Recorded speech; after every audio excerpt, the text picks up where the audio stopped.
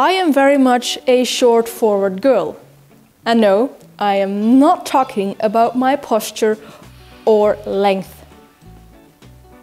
When spinning, I default to a short forward draft or a worsted drafting method.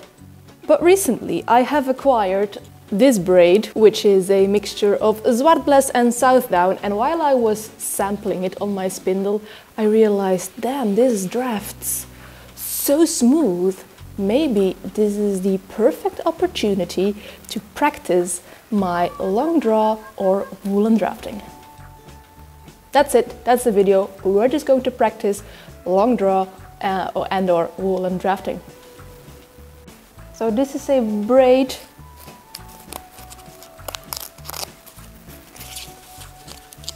from Regenbogenwolle point DE, so from Germany. The colorway is Coppercorn, Southdown and Zwartbles tweed. Next to it being a practice for a woolen draft, I might also do little fun spinning techniques and maybe make a 2-ply fractal with it.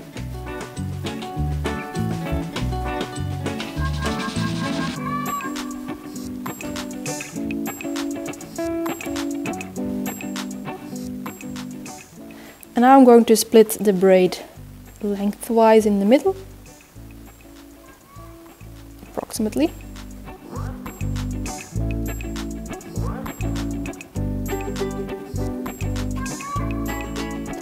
And then one bobbin, I'll just spin it as is, and for the second I'm going to split it down the middle another time.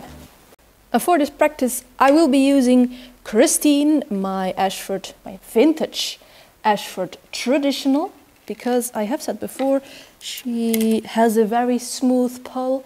I can finagle with her break like very specifically. I think this wheel will be the best to practice this, well, not new for me method, but a not as natural to me method. You get what I'm saying? Oh.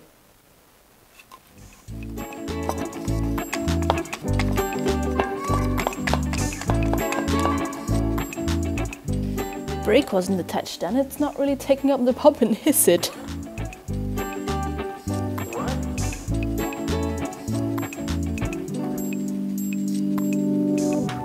I'm doing it, but I'm going to just bring you closer so that you can actually see what I'm doing.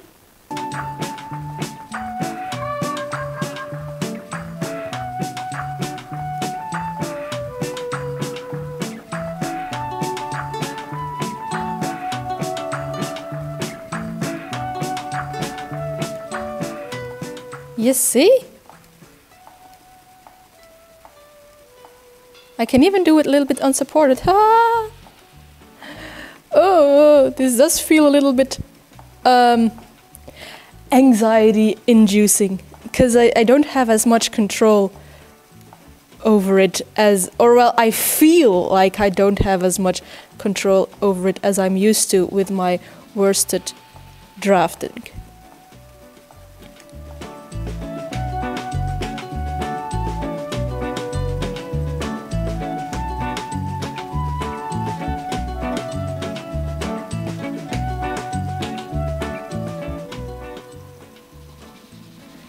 I'm now at a point where I'm actually comfortable enough to keep spinning like this and also talk to the camera.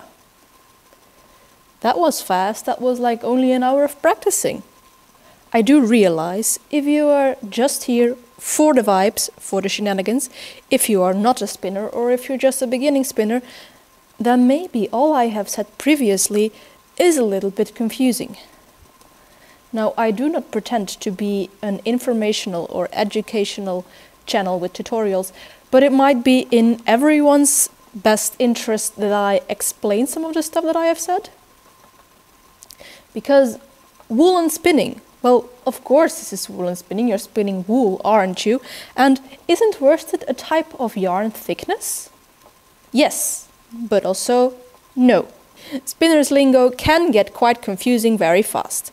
Now, what I mean with worsted and woolen, or what we spinners mean with worsted and woolen, is the way it is drafted, how the fibers are allowed to spin over under each other.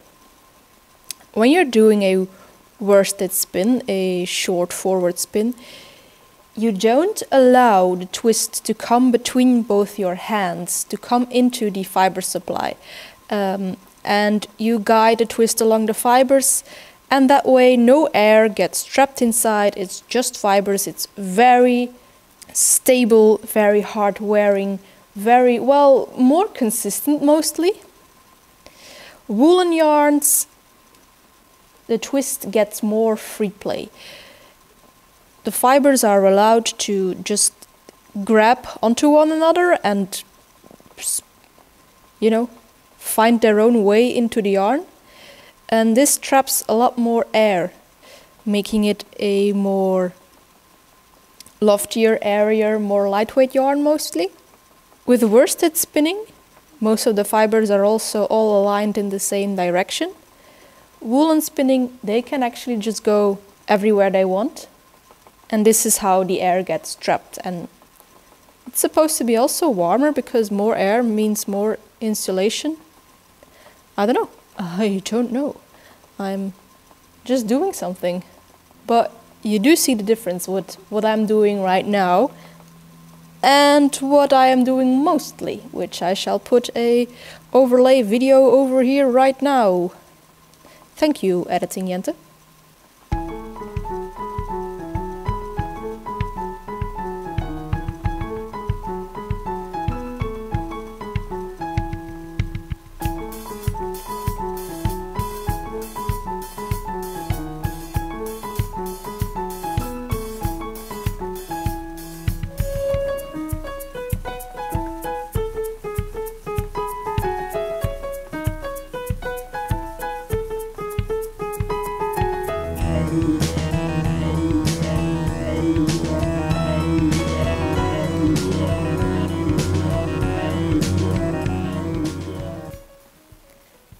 It's getting a little bit too thin and not enough twist, you see? This is practice, practice, practice, practice.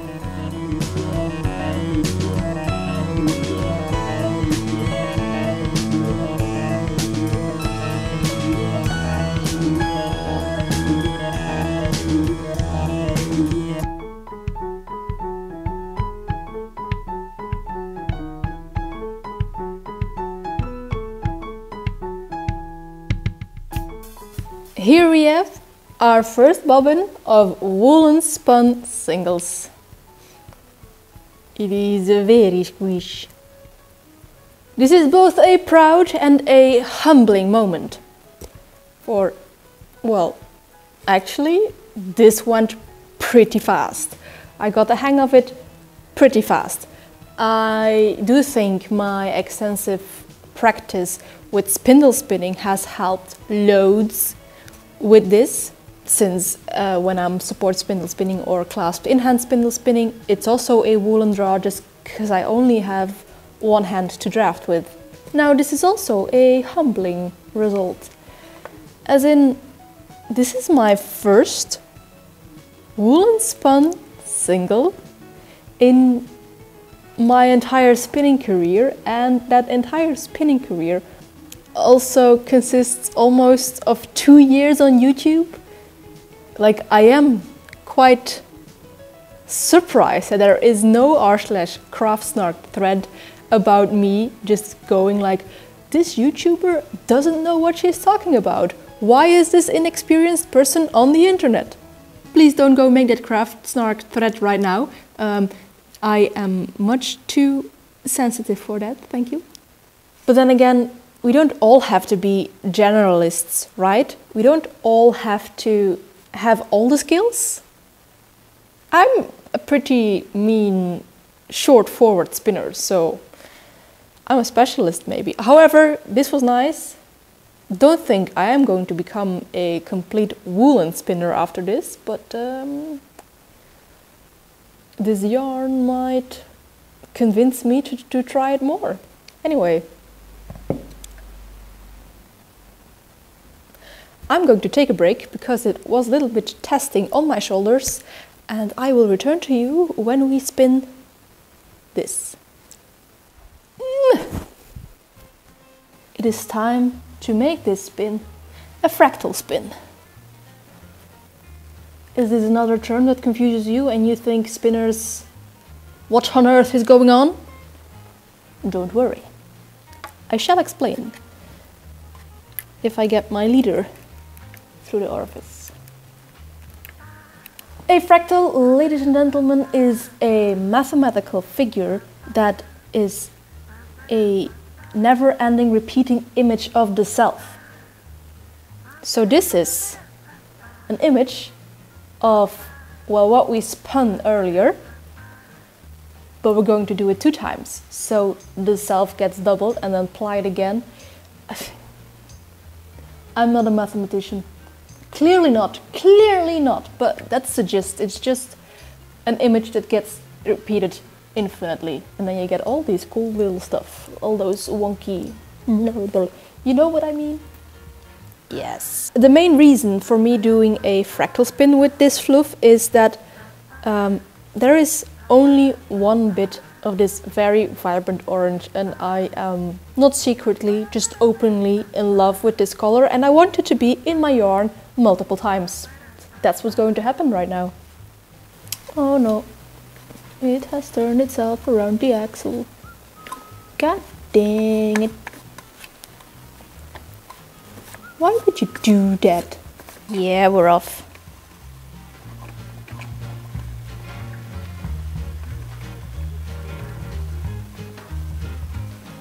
It's been a week. Let's continue and let's hope I still know how to do a long draw. It's been a week, especially because videos like this, when it's not a long-winded project, I just film on Sundays, so you saw me start on Sunday. Today is Sunday again, and maybe we finish this today? That would be nice. Anyway, let's do it. Quelque chose miss.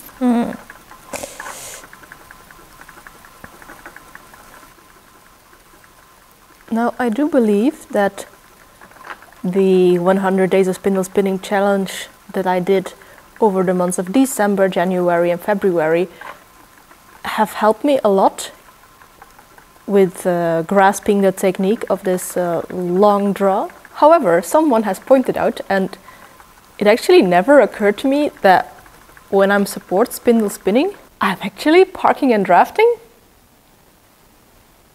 And then I've been like trying to not do that, but my brain just doesn't want to work other way. There is something about the mechanics of it that it does not want to accept. So, well, I'll just continue park and drafting for my support spindle spinning until the end of times, I guess. We've got a little bit of VM in our braid.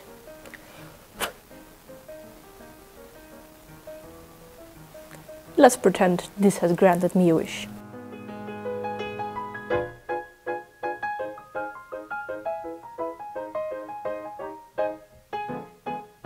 So, we have finished our second bobbin. Now, personally, I think the color flow looks a lot more interesting on this one, where it was quartered strips. So I'm kind of regretting that I didn't go like quartered and 8 strips. Too late now, we have spun this, we're going to ply it now. Now, before we are going to ply, I must say that the previous clips you have seen were the moments where the long draw spinning went pretty good because of my vanity. But I have to admit that spinning was at best awkward and at worst like, just plain bad, and I have the evidence to prove. My floor is littered with these bits where there wasn't enough twist, or you know, I'm also going to say it's not entirely because I am an inexperienced long draw spinner, but also there is a lot of this tweedy material in there, and sometimes that just packed together and put a real break on the fiber, and then just came all at once, but just a bunch of tweedy bits is not going to make a sturdy yarn. So then it just broke, and that happened quite a lot of times. Anyway, let's ply this.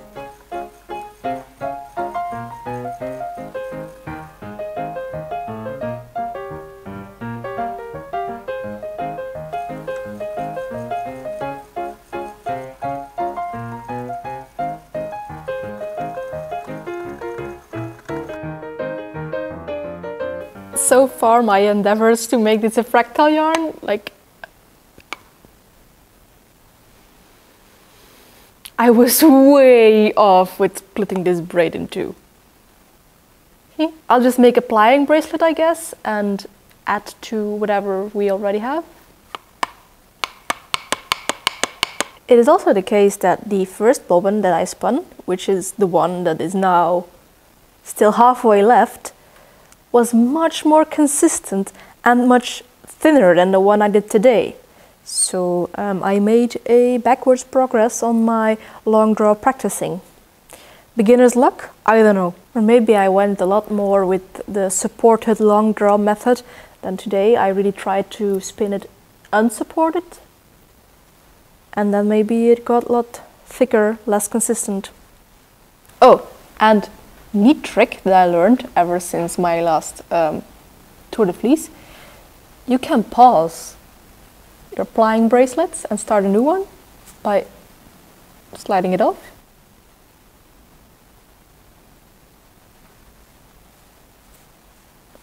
No more dislocating my middle finger. No more trapping my blood and making it purple. Nice. Was I the only one that didn't know about this? Or did I just teach you something new?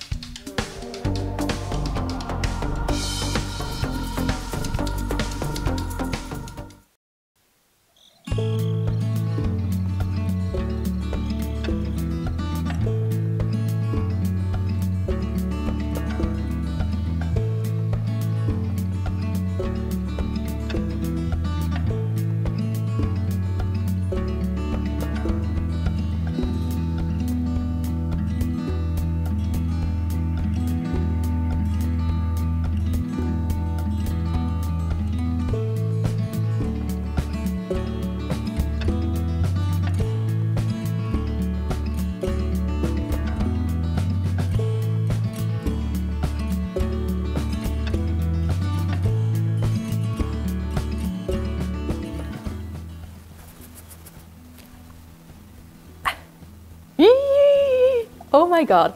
Oh my god. This yarn is exceedingly bouncy and fluffy. I need to contain myself not to immediately buy another braid of this exact color just to make an entire garment out of it, because this would feel so nice. Oh, This is a good yarn, however frustrating some of the process of spinning it might have been. It's not entirely consistent, of course, that's what I have already said, but it just, I feel like it is this yarn's destiny to not be consistent. It looks so good. I know I am a short forward girly, but this yarn might convince me otherwise. I do understand why people like woolen yarns. I am grasping the concept. The concept is this. Now, it's also not balanced, you see. There is a bit of energy in there. To make it even fluffier, I will wet set the skein and thwack it. Maybe that will also distribute the twist so that it gets a little bit more balanced. I don't know. You will not know, because I will not put it in this video. Maybe I'll make a community post or something, but deadlines are a thing still. Psych! Of course I'm going to show you the fluffed up post thwacking yarn. What did you think?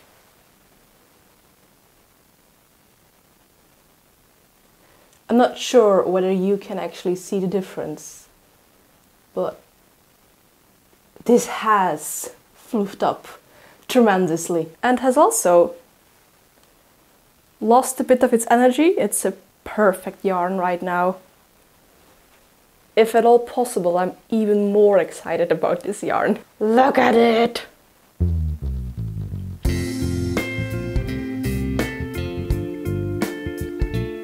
I'm also not sure whether you can see the difference, but this is a worsted spun yarn.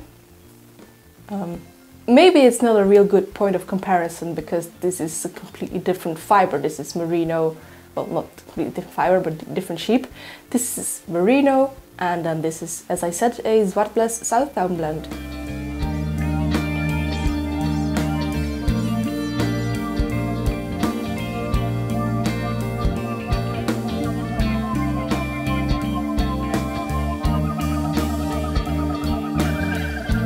Back to Studio Jente.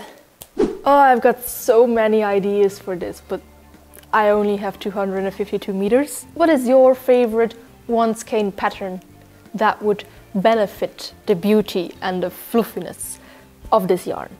Tell me in the comments. I would like to know because, oh, I want this yarn as a finished object.